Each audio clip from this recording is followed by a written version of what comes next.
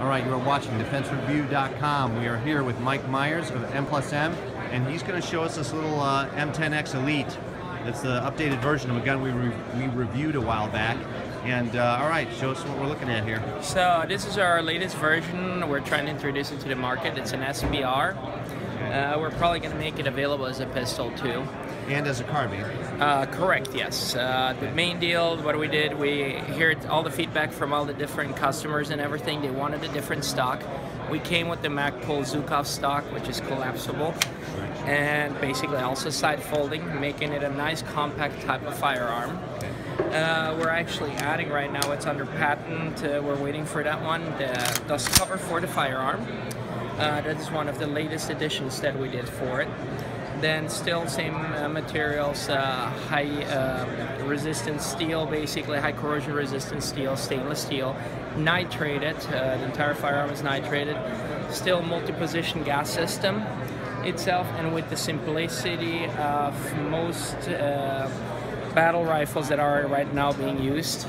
We've been eliminating more than 30 parts, and our firearm pretty much 7.62 by 39mm. Correct, exactly. Okay, so the carbine will be either 14.5 or 16 inches, right?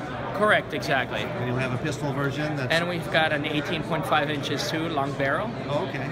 The accuracy that we've been getting is sub-MOA with the standard 16-inch. We have not tested this one for accuracy, so we'll let you guys find out in the near future. I assume this gun is reliable under adverse conditions and high round Correct, count? yes. We've been shooting actually at 12,000 rounds. 3,500 we had to change some components, but that was normal wear and tear of it. And do you have a battle arms development 45-degree throw ambidextrous safety selector? Correct, and this one is actually one of the Magpul on it, actually standard. What we're doing is utilizing our own ones, but we're trying to make more options available for the general so that's public. not battle arms development? No, this is actually Magpul. It's Magpul, okay. And whose flash hider you got on here? This is our own flash hider. Has a muzzle brake mainly, just has an aggressive look.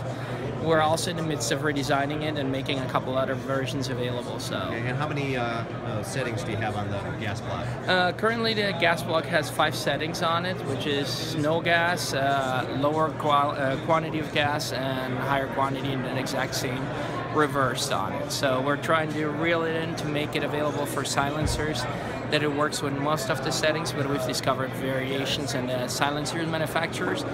But that's what we're up to. All right, very cool. And what's this going to retail for roughly? This version around roughly $1,500. We're also coming with a standard version that's going down to $1,100. Okay, well what about the carbine version of this? Same? Yes, correct. All right, very cool. The M10X Elite, right? Correct. All right, it's SHOT Show 2016, and you are watching DefenseReview.com.